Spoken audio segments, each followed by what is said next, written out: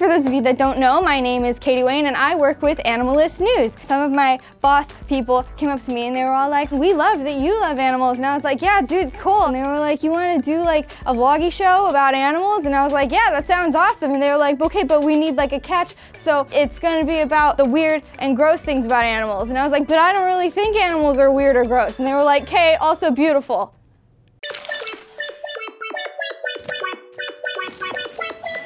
We're talking about maggots. Okay, so maggots are like gross, but you know what? I find very few animals to actually be gross, and I think that maggots would kind of be a little bit cute because they're all like meh, meh, meh. Maggots, what are they? They're like fly larvae, right? You knew that. But they do that whole like eating rotting flesh thing.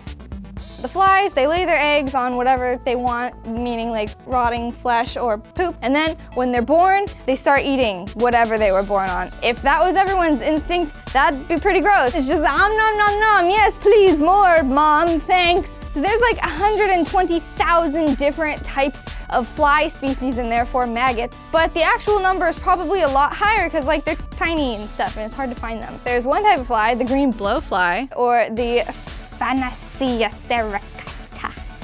And what it's used for is this medical treatment called maggot debridement therapy. Luckily, they don't really do it anymore. It was used like in the 15th century. You would come in with this wound or rotting flesh and the doctor would be all like, here you go, here's some maggots, don't be a wuss. And they just like throw a bunch of maggots on you. They don't like actually eat the flesh. They have little like bumps all over their bodies and they like secrete this juice stuff that decays your flesh, and then they just wiggle around like meow, meow, meow, meow, meow. And then I guess like they clean your wound. But while these maggots do not eat human flesh, there are some that do. Most notably, the botfly. The botfly lays its eggs and then mosquitoes come and they bite you and then the eggs go into your skin and then they hatch and you get these nasty bumps all over you and they're called warbles. And thinking about maggots crawling around inside of me, like it makes me physically sick, and I wish that that was a joke, but it's like way not. It's way not a joke at all. How did you guys like that?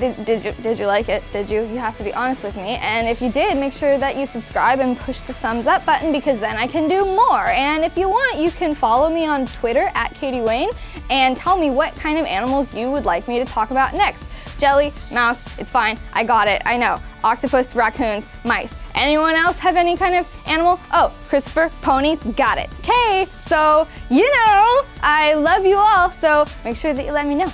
Bye. Mwah.